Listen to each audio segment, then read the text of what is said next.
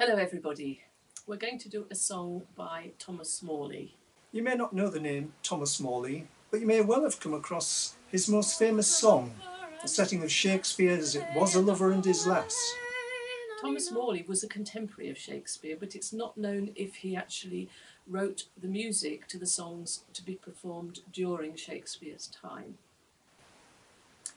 He did write this song as well, called Will You Buy a Fine Dog? It's about a seller of wares such as haberdashery and ladies' accessories. An interesting collection of household objects, the ingredients for perfumes or aphrodisiacs if you choose to use them that way, and also selling a fine dog with a hole in its head. But don't worry, it's not a real dog. In fact, it's not so much a man's best friend as a woman's.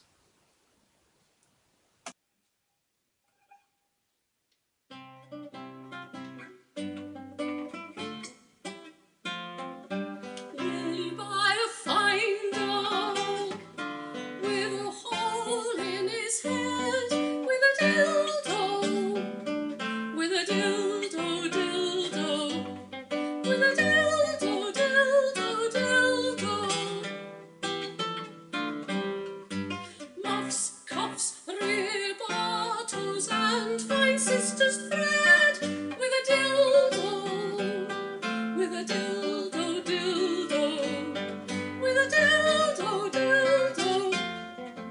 I stand not on points, pins, periwigs, combs, glasses, gloves, garters, girdles, busks for the brisk glasses. But I have other dainty, dainty tricks.